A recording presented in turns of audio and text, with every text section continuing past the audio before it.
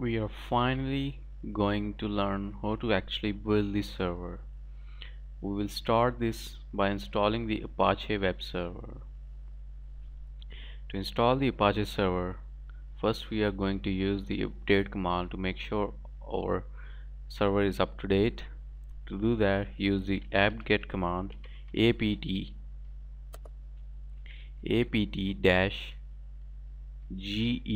apt-get space -y and update command, and then press enter.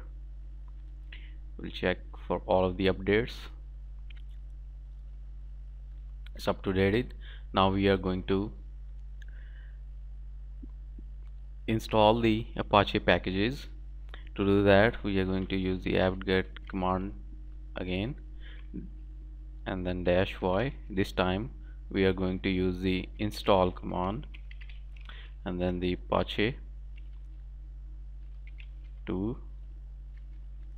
We'll also add these files to the description so you can these commands to the description so you can use them.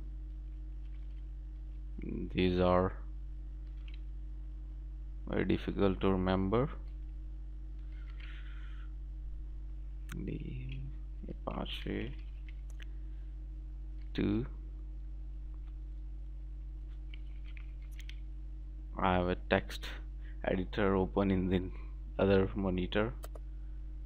I'm reading these commands from there because these are very hard to remember.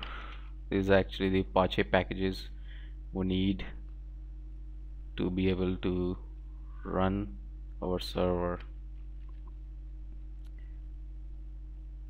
Make sure you put them as it is because Linux is case sensitive. Do not make any mistake. Apache 2.2 and dash comma space Apache 2, then enter. Now it is installing Apache, downloading and installing Apache on our server.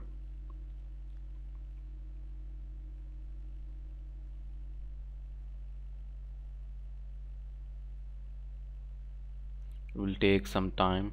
Yes, looks like we have installed the Apache server. Let's check if we have successfully installed the server or not. To do that, use your IP address and paste it to the browser. Yes, it works. It means we have successfully installed the web server on our VPS server.